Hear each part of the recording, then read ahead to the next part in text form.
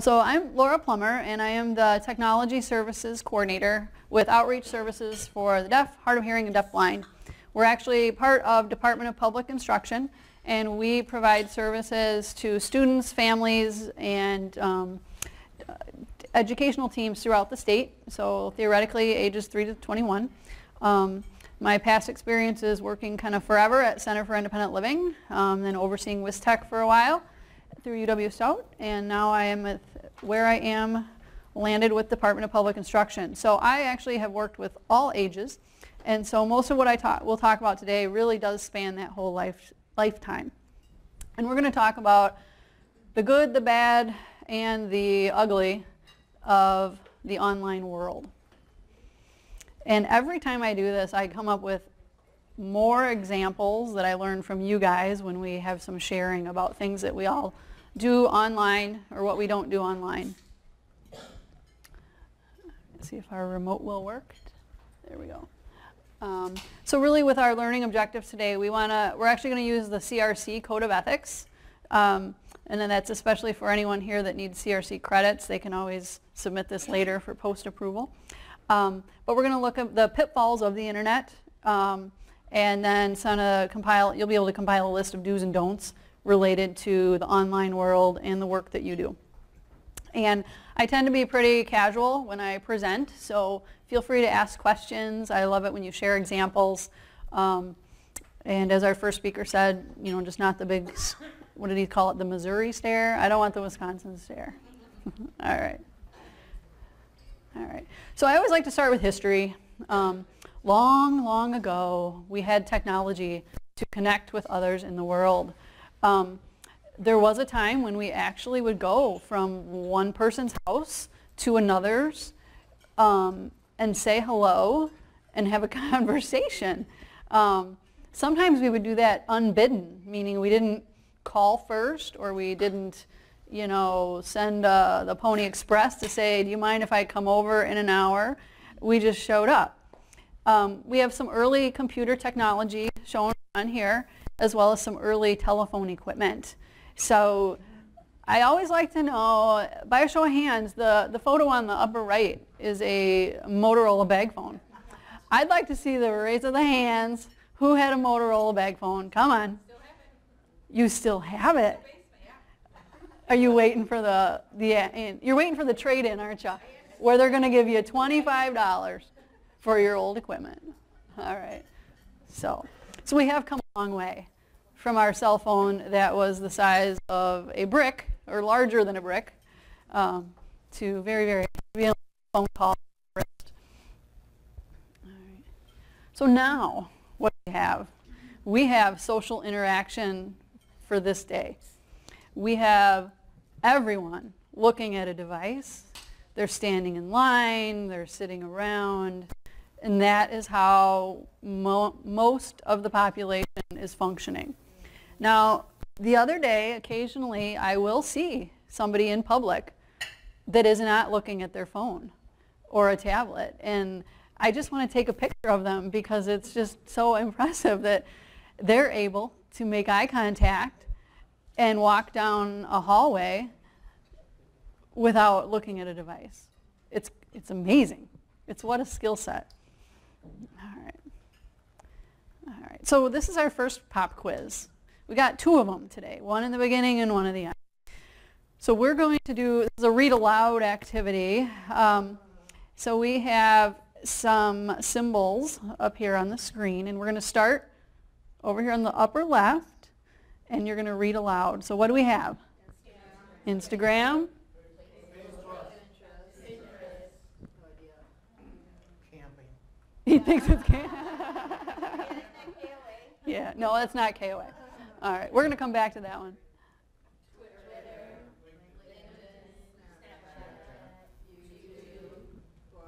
Blogger, good. Who got WordPress? We got a couple WordPressers. All right. I forgot to tell you, I do give away prizes. WordPress, there we go. Ready? There are no nuts in these. These are just dark chocolate, which is great for your blood pressure. It's like an antioxidant. All right, WordPress. Periscope, good one. How about the hand? Don't talk to me now. Talk to the hand. Third eye. That's pretty close to Second Life. Third eye. Yeah. Second Life. And Tumblr. Tumblr. All right. What's Tumblr good for? Getting angry. All right. All right. What are some other uses of Tumblr? To drink on it? Okay. I thought maybe you took a drink every time, like, okay. I use it to look at really stupid things that animals do. That's another good Tumblr. All right. So this is our pop quiz. Most of us were able to communicate this whole language just based on what the symbols are on the screen. That's what we've become. We are now a hieroglyphic society. We're going to come back to the tent. All right. I'm waiting for someone to look it up. I can't believe nobody has so far. All right. So when we talk about the, John's going to take care of that. Thank you, John. Well, I used to say that it would be rude for someone to be on their phone. Our times have changed on that as well. You can pretend you're taking notes. That's all you're doing. You're not sending emails or doing anything not related to the topic. You're just taking notes. So when we talk about social media, there's lots of different kinds. It's not just social networking. And there's reasons why we choose to use social media, both personally and professionally. And we're going to walk through that. But the areas I'm going to cover, obviously, are social networking, publishing media, which would be building websites to share information, blogging, live streaming, Second Life, that's our virtual world. Students are now using that to attend school, those that aren't able to physically go to a location.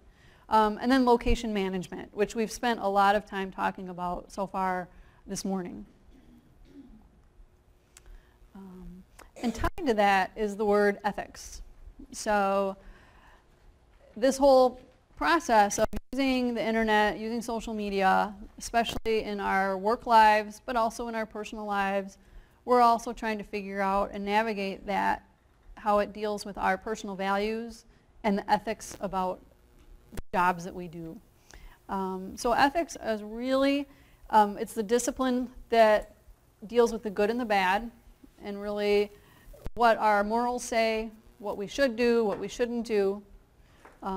We use it as a guiding philosophy, and that's really the bulk of what we're going to talk about today. Not boring ethics, but how they play into the online world. So any questions so far? All right. And there is more chocolate to give away. I have a whole bag. I won't give away the whole bag because I got to get back to Eau Claire. But it's kind of warm and it melts, so. Not in here, no, okay. So for folks that, almost all of our professions, we have a code of ethics that we need to adhere to. Your physical therapists do, your occupational therapists, your ATPs, and your rehab counselors, your teachers. So, you know, I'm a CRC, which is Certified Rehab Counselor, and that is what many of, like, our vocational rehab counselors are. And it's a very, very robust code of ethics. And so when you're really sleepless, you can grab a hold of that CRC code and read through it. But what's been the most interesting to me with this code of ethics is the evolution. Many codes will stay static and they don't change with the times.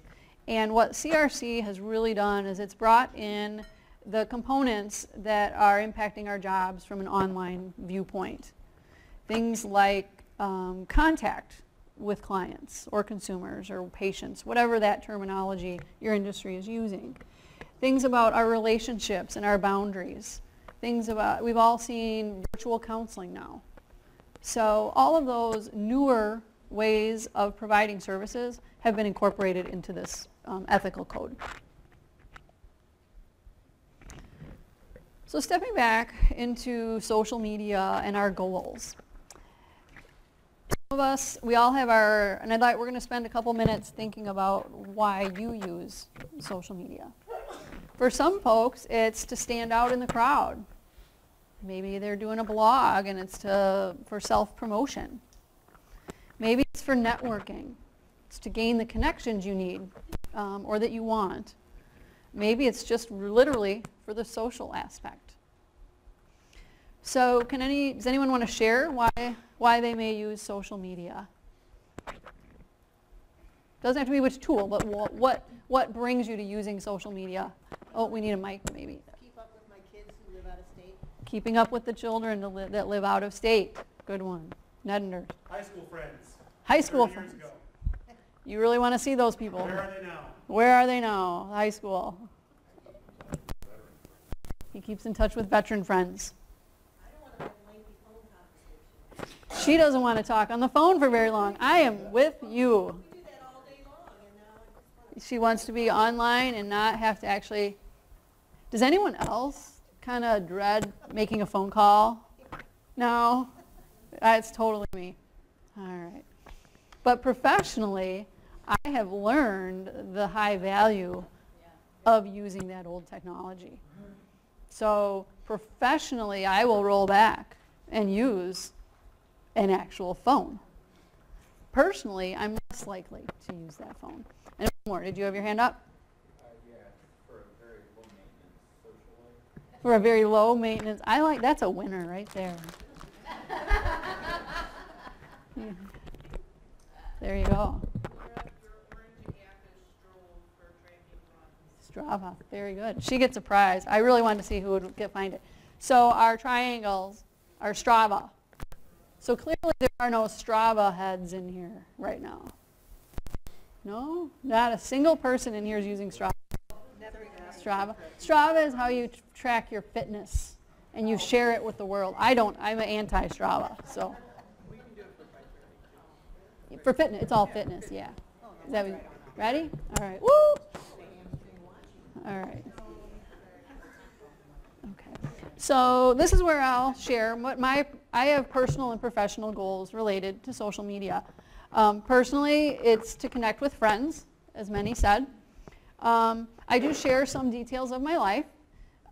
Just last week, I couldn't resist sharing the hotel envelope where I was supposed to leave a tip for the person who cleans the room, and I thought about leaving all the little hair I found in the bathroom in the envelope. Yeah, you did see that on Facebook, didn't you? Yes.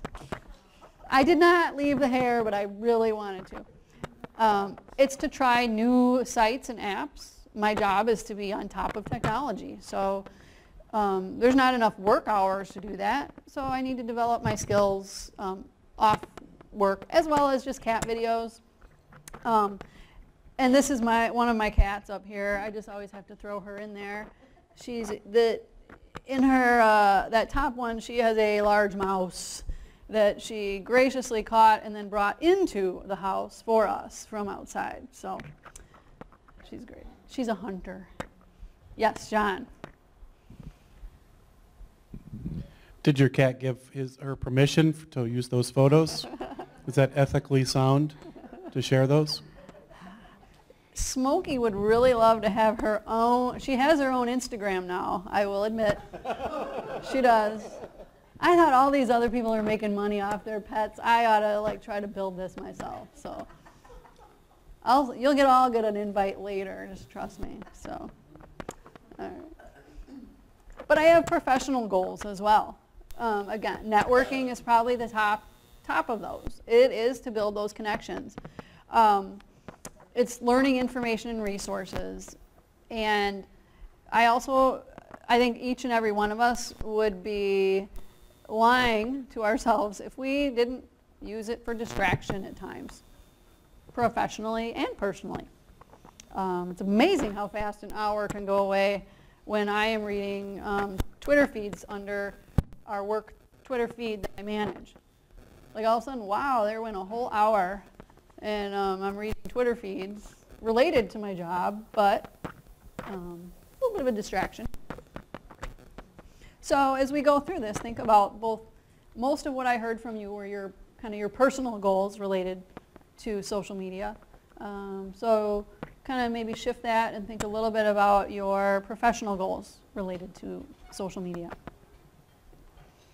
All right. Okay. So this is, does anyone want to share what they're using it professionally for? We need a mic, or I can repeat it back too. I just wanted to give you an excuse to run around. I did it. Maybe you could Strava it, you know. We use social media, specifically Facebook, for announcing events that we might have at work. Mm-hmm. So events that our consumers might be interested in. Great. Or the public. Or the public. Okay. And did I hear another voice? Anything different someone uses it for? I like a lot of pages that are relevant to work, other agencies and organizations, and I read their articles, and we share them in our department together. So you kind of use it like a reference library. Yeah. Mm-hmm. Perfect. Great example, Pauline. You even get chocolate for that. You can gift it to someone. Think about others. All right. Okay. Oh, I had an example. I Sure. used social media for a Well- woman I was working with. Rats. I use social media to communicate with a woman who did not have the ability to speak, Mhm. one of my consumers. Okay. The end. Ooh, we're going to talk about boundaries later. Yee. Perfect.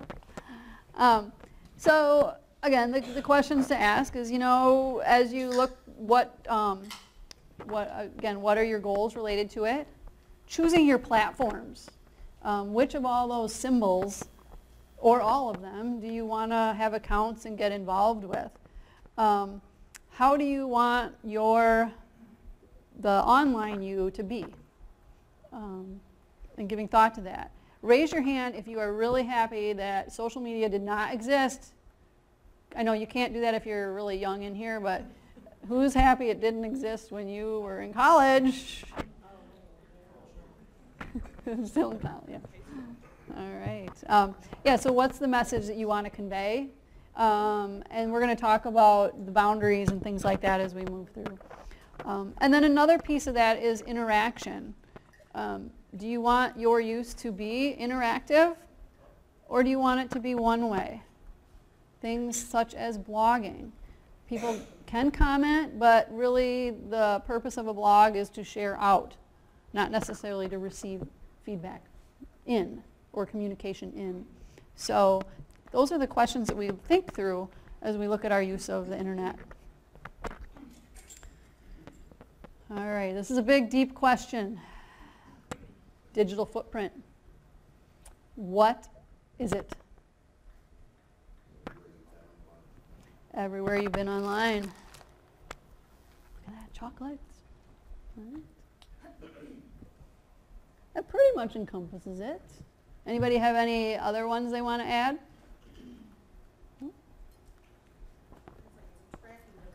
It's a tracking, yes. It is everything. It is the pages you go to. It is your messages you send. It's your browsing history.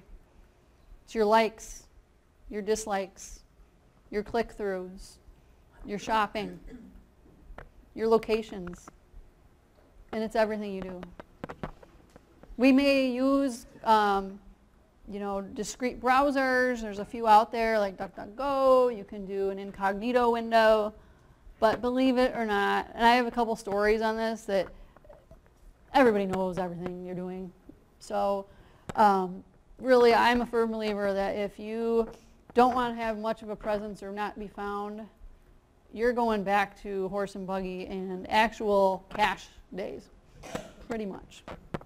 So, but it's how we manage and know our risks out there that make the difference in what people will know. How long does it last? Forever. Great answer. All right.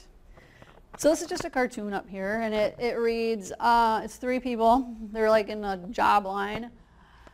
Unemployable due to stupid personal stuff I put on my Facebook page. Me too. And for me, it was an embarrassing YouTube video. So these are all individuals looking for employment. You know, who knows, that video though eventually could just get that guy hired because someone thought it was funny and creative. So you just never know.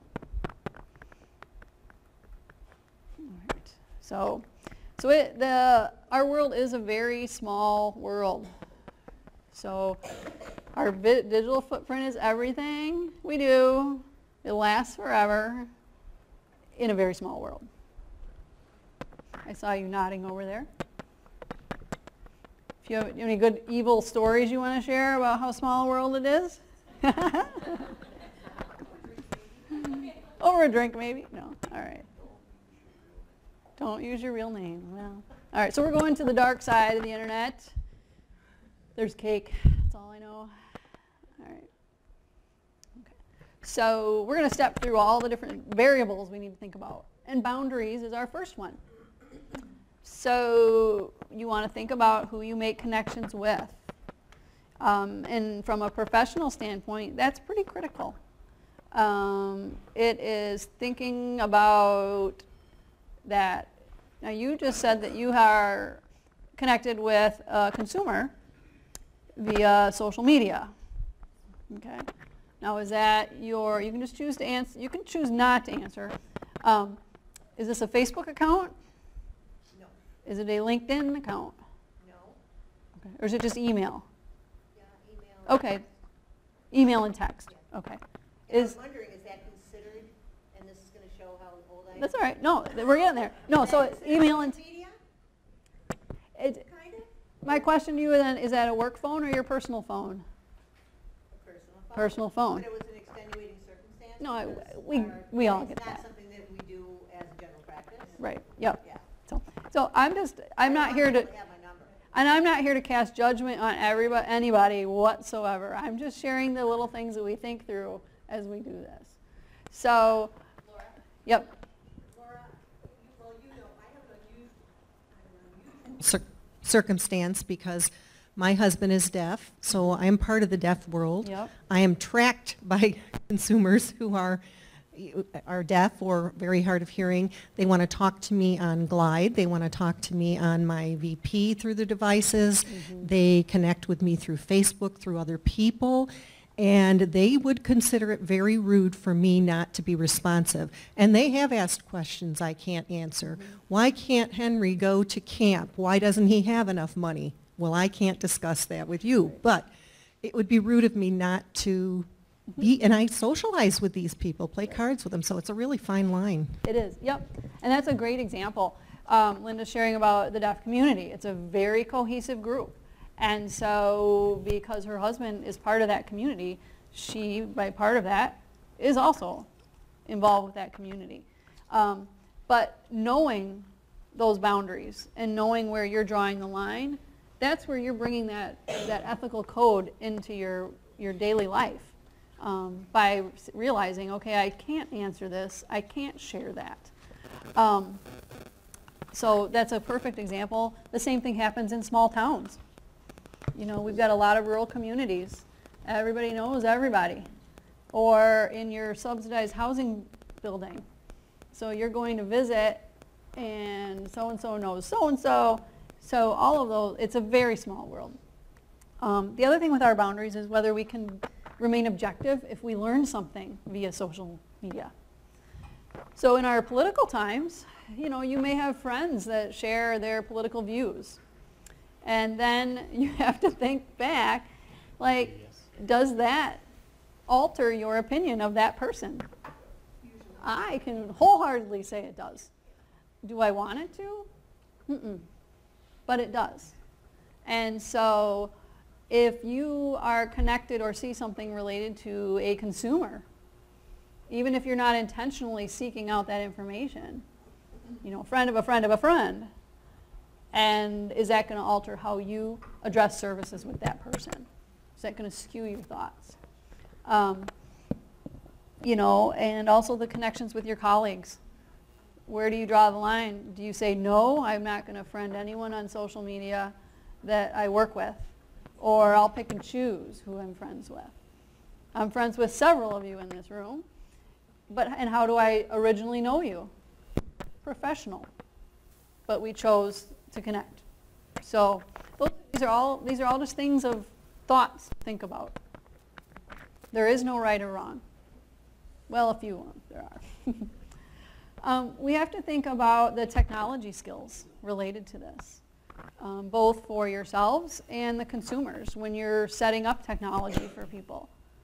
You have to think about their digital literacy, their skill set. Things like privacy settings. Location management, we're going to talk about that a lot. We already did this morning. Our cached web information. Really, in order to protect your privacy, you have to have a pretty high skill set these days to navigate all of the layers within Facebook privacy settings, for example. I found a couple months ago that I didn't even know were there, and I consider myself pretty well versed in going as far down into those settings as I need to. So we need to make sure that if we're setting up technology, we're also imparting that knowledge for maintenance of those privacy settings to our consumers that we're working with, or giving them the tools and resources, or connecting them to somebody that can help them if they need down the line. Because that stuff gets updated outside of our control.